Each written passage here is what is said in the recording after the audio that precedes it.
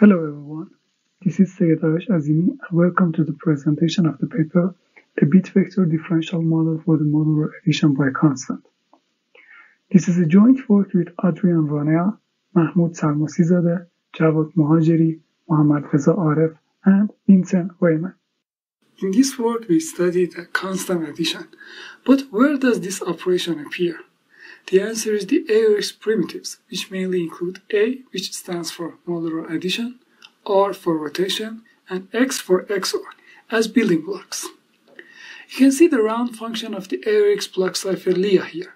Some other ARX block ciphers are Tia, XTia, height, and spec. Also, we can name the ARX block cipher Cham, which is recently introduced by Korean designers. There are other ARX constructions like hash function or stream ciphers, but we mainly pay attention to block ciphers. We evaluate the security of constant addition against differential cryptanalysis, which is a powerful tool to analyze ARX ciphers. Since you may be familiar with the differential cryptanalysis, let's briefly look at the concept of the attack.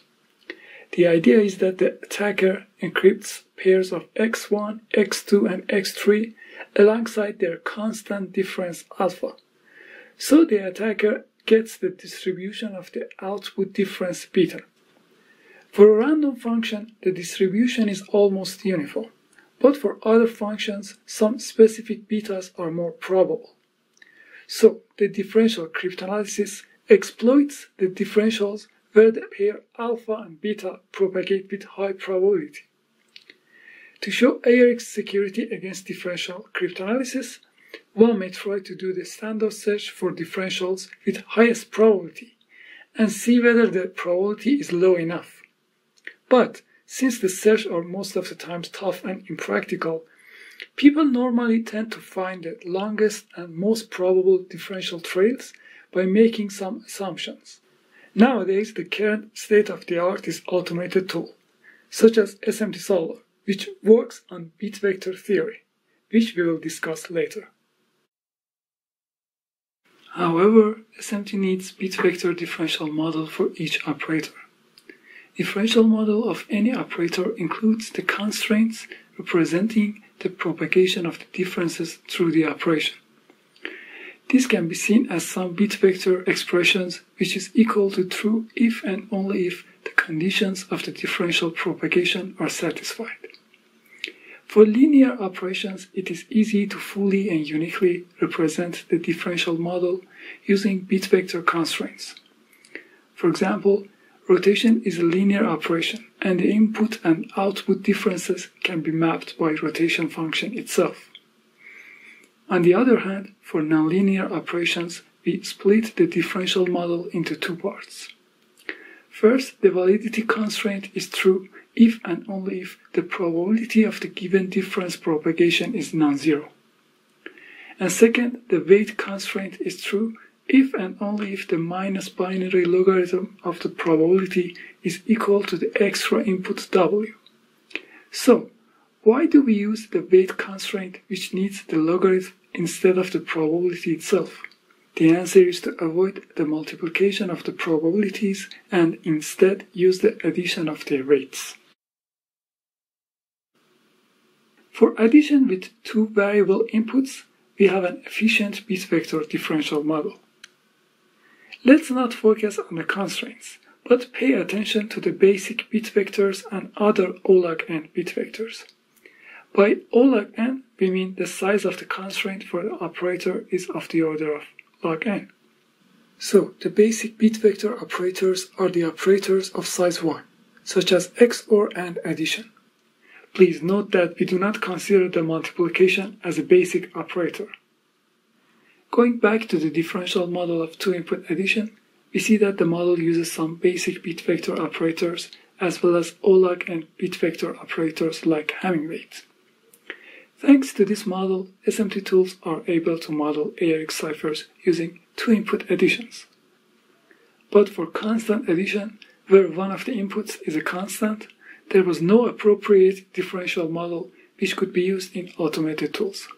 So the ciphers including constant addition could not be auto-analyzed regarding the differential cryptanalysis.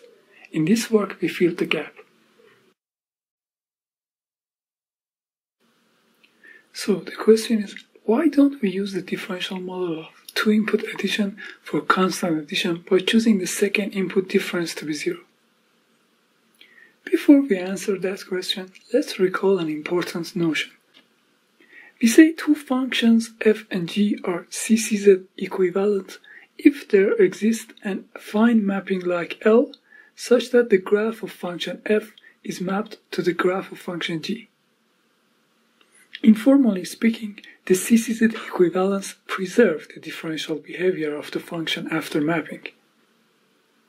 Now, to answer the previous question, we can see that two-input addition is CCZ equivalent to a quadratic function, but for the constant addition, there is no such equivalency.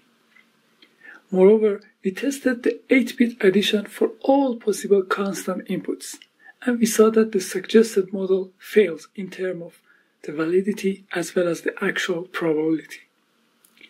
Also, modeling the constant addition is much harder than two-input addition, because the non-zero entries of the DDT of a quadratic function as well as the two-input addition is always power of 2, so the weight is always an integer for the case of two-input addition. However, for constant addition, it is a challenge to represent the weight using bit vectors, since in general it is an irrational number. The only previous work on differential probability of constant addition is this algorithm provided by Machado in 2002. In simple words, it considers the probability of carry propagation for each bit, and it loops over all bits by considering the input and output differences of corresponding bits, and by checking 8 conditions as well as having one floating point memory, it updates the probability accordingly. Although the algorithm is efficient, it is not suitable for automated models, since to be used in SMT one needs to unroll the algorithm, so the model will be at least of linear size, but we seek for log n size for our differential model. Moreover, this floating point arithmetic does not go very well with bit vector theory. Also, we tend to have weight for the model, not the probability itself.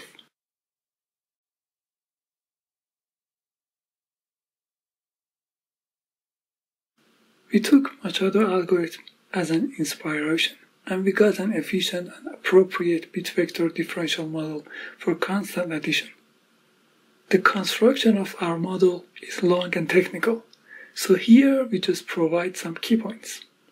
For validity part, we used a single carry function to check and verify whether in every position the input and output differences are valid or not. For the weight part, we used known efficient O log n bit vector functions, such as Hamming weights, reverse of the bit orders, and leading zeros. Also, we used the carry functions, which can be created using basic operators. As we mentioned earlier, the binary logarithm is not always an integer, and to work with bit vectors, we need to find a suitable approximation for binary logarithm. To show how we get our approximate logarithm using bit vector operators, let's consider the following example. To find the approximate binary logarithm of x, we first find the most significant one, which is here, and its position determines the integer part of our approximation. Then we take the remaining bits of x and we truncate the first 4 bits and consider them as the fraction part of the logarithm. And that's it. We have the approximated binary logarithm.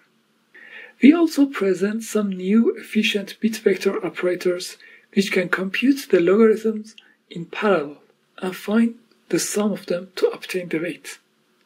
This is done using a specific mask vector such as m. When m has the pattern of all ones followed by single zero, it means that we want to compute the binary logarithm of the corresponding subvectors of x in parallel and add them together.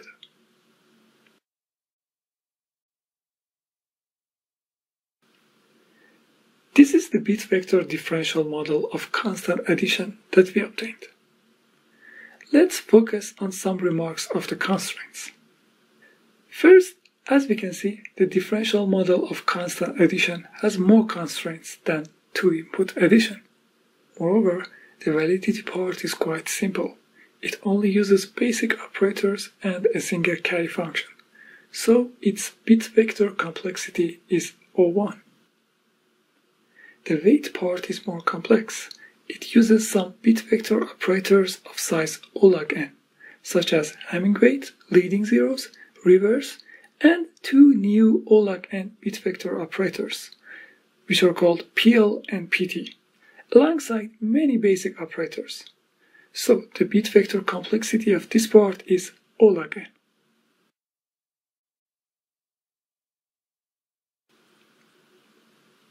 We use an approximation for binary logarithm, so it is inevitable to see some errors in our weight part, and we need to carefully study the error bounds. To do so, first we study the approximation error when there is no truncation. As we can see, the error is bounded by small numbers, and we could easily compute them. Next, we bound the error when we have truncation, and we found that dedicating 4 or more bits for the truncation will always result on the same error bounds. So, for the sake of efficiency, we chose 4 bits for the fraction part of our approximation. And we see the same bounds for the total weight error, as if we would not truncate at all. Let's remark again that representing the weight of the constant addition using fixed binary vectors will always result in error, since the weight is an irrational number in this case. Now let's see how we can use the model in SMT to obtain differential trails. That was all for the first part of this presentation, and I, Adrián and Ranea, will present the second part of this work. Apart from the differential model that we described before, we also show in this paper a method to use SMT solvers to search for characteristics of ciphers, including the constant addition. An SMT solver can solve decision problems, yes and no questions, but we want to solve a search problem. We want to search for a characteristic with the highest probability, equivalently with the lowest weight. So we need to translate this search problem into a sequence of decision problems, and we do as follows. We start with initial weight 0, then we encode the decision problem of whether there exists a characteristic with integer weight 0, meaning with weight between 0 and 1.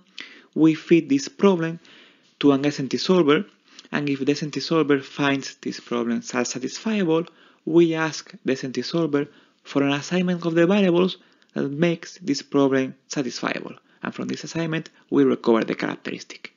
Otherwise, if the SMT solver finds this problem unsatisfiable, we increase the weight by 1 and we repeat the process.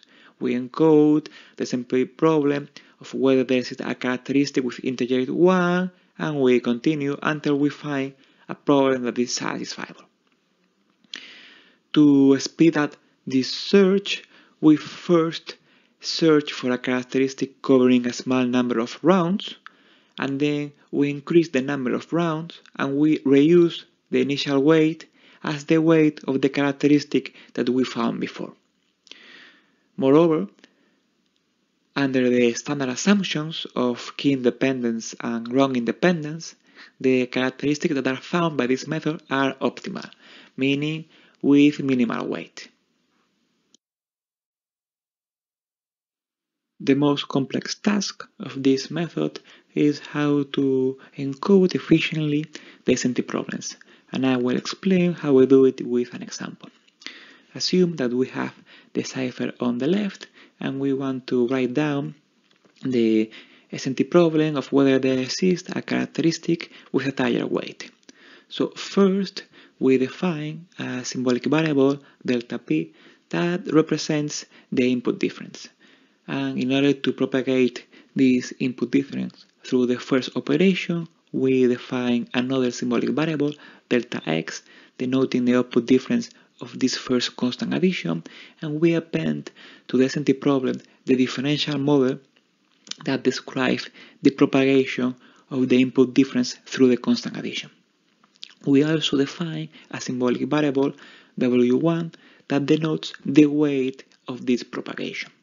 In a similar way, we propagate delta x through the XOR of the wrong key k. To do so, we just include the differential model that represents how difference propagate through the XOR. In this case, it's a linear operation, it's very easy. And we continue propagating the symbolic variables denoting the intermediate difference. We propagate delta y to delta z and delta z to delta q. Because the last operation is also a nonlinear operation, we also define another symbolic variable, W2, that denotes the weight of this last propagation. And finally, we include a final constraint that ensures that the sum of the weight of each nonlinear operation is equal to the target weight that we consider, one for each SNT problem.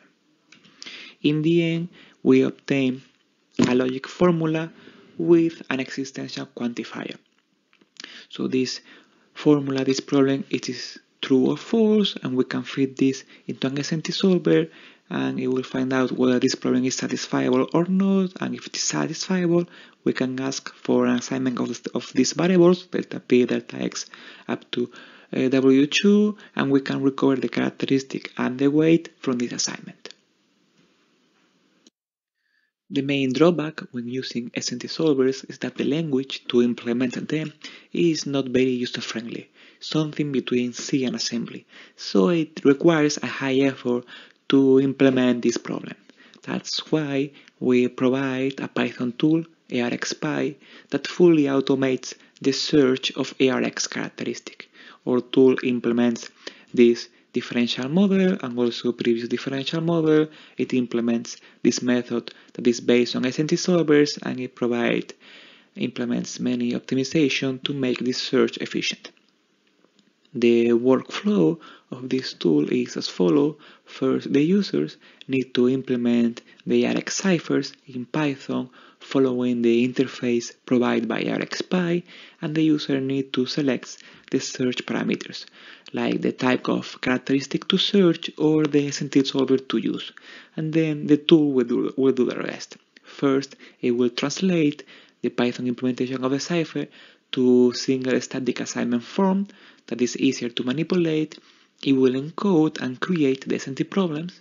It will communicate with the SNT solver to find the problems that are satisfiable, and it will verify the characteristics that are obtained by sampling many plaintext and many keys, and in the end providing the results to the user.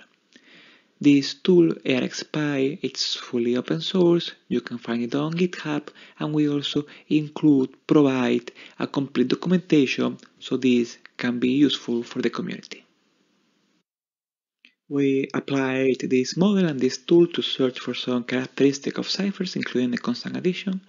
Unfortunately, the constant addition has mainly been used in the key schedules of the ciphers, and the reason of that is that up to now it was very difficult to search for characteristics of ciphers, including the constant addition, so designers avoided using the constant addition in the wrong function of the cipher, so they could easily argue differential cryptanalysis. That's why we instead search for related key characteristics, meaning for a pair of characteristics, one characteristic goes over the key schedule and the other one goes over the encryption part, and it reuses the wrong key differences from the first characteristic. And the target ciphers that we consider are X, TIA, height, and LIA. The standard assumptions of key independence and row independence do not hold for the related key characteristic of this cipher.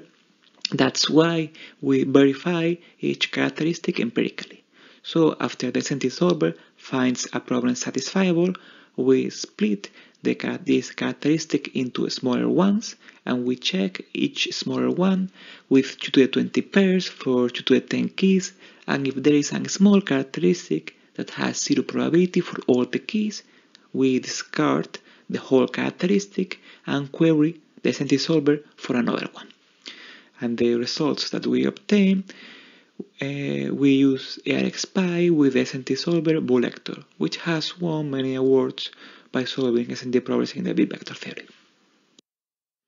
These are the results that we obtain. Let me guide you through this table. In the third column, we provide the pair of weights for the characteristic over the key schedule. The first weight is the theoretical weight, computed summing the weight of each non-operation, and the second weight is the empirical weight, computed in the verification process when we sample many plaintext and many keys. And in the fourth column, we provide a pair of weights in a similar way as in the third column. And in the fifth column, we provide the fraction of the keys out of these 2 to the 10 keys used in the verification process that lead to non-zero, that lead to characteristic with non-zero probabilities. So, for example, for TIA, we obtained a characteristic over the whole cipher with weight 0, meaning probability 1. This characteristic was previously obtained with manual methods, and we recover this characteristic in a fully automated way. For XTIA, we obtain characteristic covering more rounds and with better probability with lower weights. For LIA, we could search up to 7 rounds because we aim for optimal characteristic with low weights. Previous results could obtain characteristic with very low probability up to 11 rounds. This is a similar behavior that in the single key case. For LIA in the single key case, one can search for optimal characteristic up to 6 rounds, and one can search for non-optimal characteristic up to 11 or 12 rounds. And finally, for height, we obtain characteristic covering more rounds with better probability, similar as in the case of XTIA. That is all for this presentation. Thank you very much for your time.